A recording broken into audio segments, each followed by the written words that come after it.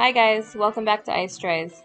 In this video we're going to cover some summer colors. We're going to do a blue t-shirt and we're going to do a sunset inspired shirt. I'll make sure to walk you through every step you need to know to ice dye these tees. Let's get started with what we'll need to dye these shirts. Let's start off with the shirts. I use All Style brand t-shirts. We're using a large and an extra large short sleeve today, along with some Gildan brand white socks. Both of these will be 100% cotton, which I highly recommend for this style of dyeing. This is due to the fact that we use powder reactive dyes that are specific to cotton, so it's going to be really important that you use 100% cotton garments. Next up are our dyes. Cobalt will be our first shirt. Then we have Seaglass, Cardinal Red, and Chocolate Brown, all for our second shirt. All these dyes are going to be by Dharma Trading Co. Most importantly, we have a face mask. This will protect your lungs from any dye that makes it into the air, so please use one. Next up is ice, because we will be ice dyeing these shirts. We have two sizes, one small and one large. Just make sure this is clear ice. You can make it in freezer trays or you can buy it from the store in 5-pound bags. Next is our soda ash mixture. This is something you'll mix up at home. You can purchase soda ash on Amazon, sometimes called washing soda. You'll mix up 1 cup of soda ash to 1 gallon of warm water and you'll have your mix. Next is aluminum foil, the cheapest you can find. We'll use it to make a bunch of these little forms. Okay, we're almost done. You'll need a teaspoon like this. Then some gloves, heavy duty kitchen ones and also lighter duty latex ones. The lighter duty ones are optional. Last is soap. I use Dharma textile detergent and also regular Dawn dish soap as a pre-wash. Okay, now to quickly go over our bin setup, we have a Rubbermaid 10-gallon bin with a lid, along with some old dye containers. You can also use small cups. We just need something to prop up these wire bins that we're going to use for dyeing the shirts. I got these from Amazon. I'll include the link below.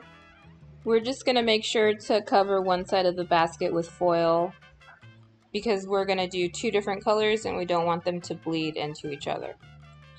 Alright, that is it for our setup. Now we're ready for step 1. Okay, so you're going to want to put on those heavy duty cleaning gloves now because when you go to dump the shirts in the mixture, if you're not wearing protection, it will dry out your skin and make your fingertips feel weirdly smooth, kind of like bleach does. So I like to take this opportunity to turn my shirts inside out. You don't have to do this step, but I like to. It just means that most mistakes I make while applying the dye are hidden on the inside of the shirt rather than the outside. When you drop these into the soaking liquid, I recommend squeezing and moving them around a little. We want to make sure the whole shirt is fully saturated in this mixture. Any dry spots will not absorb our powder dye, so it'll be really apparent if it's not fully soaked. To complete step 1, we need to let this soak for 20 minutes, then squeeze them out. Our goal here is to not wring the shirts too hard. We want to avoid putting too much pressure on the shirt because it can end up snapping the threads in the seams that hold the shirt together. I've done this, it's not good. It falls apart in the wash and it's pretty disappointing. So we just want to hand squeeze these until no more drops of the mixture are coming out. And now we're ready to start layering our shirts.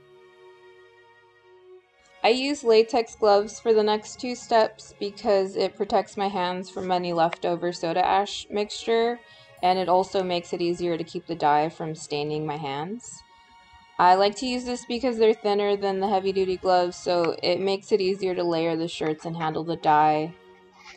So for this we'll need 5 to 7 foil forms for each shirt and a few small ones for the socks. I have a bunch already prepped but here is how you're going to ball them up. I try not to make them too small, but you can definitely experiment with the size of these to get some different results. I'm setting up the large blue shirt in this first bin. First I grab my shirt and make sure it's face down. The die on the back will come out a little differently than the die on the front. I prefer what it looks like when I have them face down. You may like the other side more. So here I'm trying to evenly distribute these forms throughout the base of the shirt. I'm looking to get some lower points and some higher points where the dye can flow through.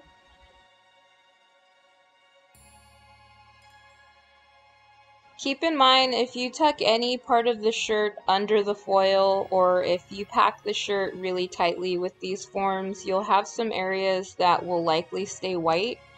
It's going to be harder for the dye to flow if everything's really condensed in there, but this could be something you want to do intentionally on your shirts. It just depends on what you're going for. Okay, now for the socks. These are pretty straightforward. I just try not to pack them too tightly, but I am trying to give them a bit of a fold for the dye to do its thing. Here I realize the socks are still folded the way I got them, which is on their side, so I like to unfold them so that the center is sort of facing upwards. If they're folded on their side, they get a sort of mirror pattern, which is nice, but I like them this way.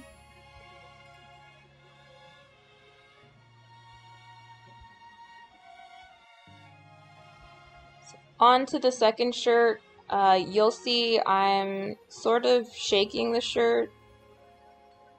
This is to make sure it's as wrinkle-free as I can get it. If I start laying it in the basket with a lot of wrinkles, the dye will take on those wrinkles. That's not something I want for this particular pattern, but I do use a more wrinkled setup on other patterns that I make. It's up to you. I think experimenting with some different colors and folding techniques can really change the results of your dye, which is definitely not always a bad thing.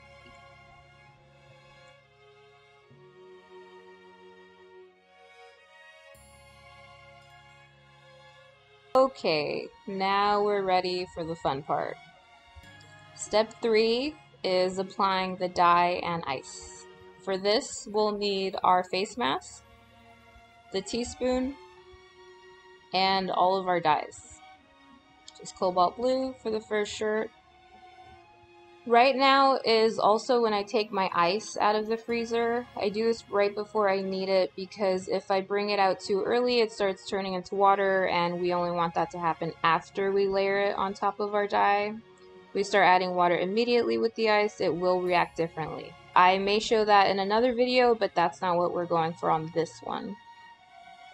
We're starting with half a teaspoon of Cobalt Blue powder directly on this first shirt. I'm trying to be intentional in laying down the dye in 4 or 5 distinct areas on the shirt while keeping a good portion of it without dye. I really wish that my head wasn't blocking the entire application, but you will see it in a second. If we're too heavy-handed here, the entire shirt will be blue, but I want there to be some contrast with lighter areas, so I'm just applying it in thick lines. With the socks, I'm being more liberal. I really want them to have some blue saturation all over. I've made the mistake with socks before, going too light, and there's a lot of white areas, but I just want these socks to be really colorful. Okay, so immediately after the dye comes the ice layer. Here we are starting with the bigger freezer tray cubes, just distributing them evenly throughout. I usually do somewhere around a dozen of these per shirt. My thinking is that they'll melt at a different rate than the smaller cubes, so it just helps with creating contrast in the shirt. Then goes the smaller ones. Here we're looking to just cover all the fabric. I don't use a super heavy layer of ice because it tends to water down the colors. So I just want to make sure there's no fabric showing. That's enough. Here is our top layer of dye on the blue shirt. We're doing half of a teaspoon of cobalt blue powder. We are more evenly distributing this. I want to get a good layer on top, making sure that I get the sides and the corners, because sometimes I neglect those areas and then we have a big old white patch. And then with the socks, just putting dye over that whole area, probably half of a teaspoon. Okay, so now we're doing our sunset inspired shirt where we're going Seaglass and chocolate brown as our first bottom layer. I'm using a quarter to half of a teaspoon of chocolate brown. I just want some small, sort of heavy areas. Next is Seaglass. I'm going to use about the same amount, and I'm going to try to lay it pretty closely next to the brown so that they'll kind of accent the shirt together.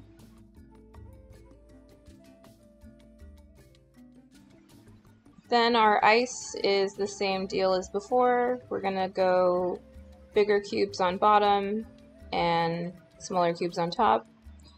Alright, here's our final layer of dye. It's Cardinal Red. We are going to use a little bit more than a half of a teaspoon, about 5/8, and we're going to super evenly dust it all over the top of the ice because we want full coverage of that color, but we want it to be really light over the entire shirt. Now we let this bad boy sit for 20 hours.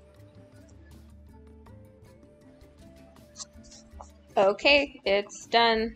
Here's what it looks like once the ice has melted. Now let's take them out for step 4. Here we are at the final step. The first thing we want to do is rinse everything in room temperature water. So our goal here is to just rinse until the water begins to run almost completely color-free and clear.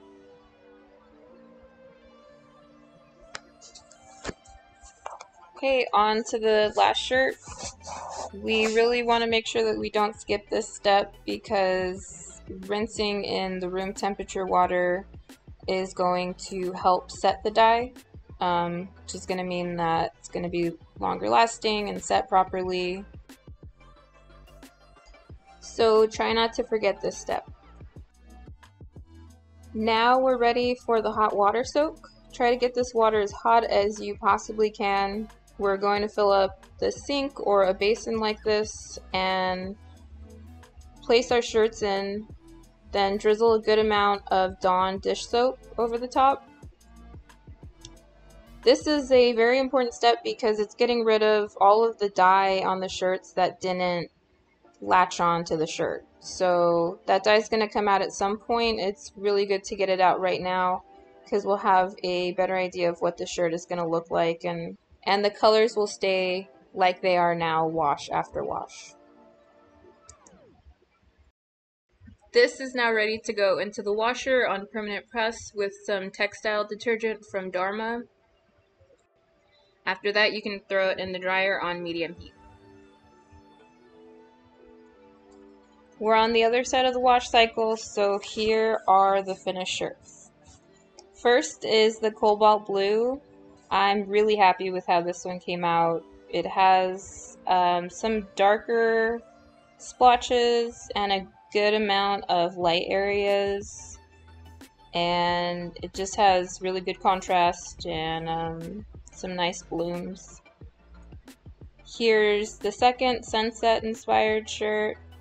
I really like this one too. I wish there was more green, but it has all the colors that I wanted. Definitely not a calming sunset, but I like it. And as a bonus, here are the socks. Thank you for watching. See the description for a complete item list and some color corrected photos. There you can also find a link to my Etsy shop and Instagram. Hit subscribe and comment to let me know what you'd like to see in a future video.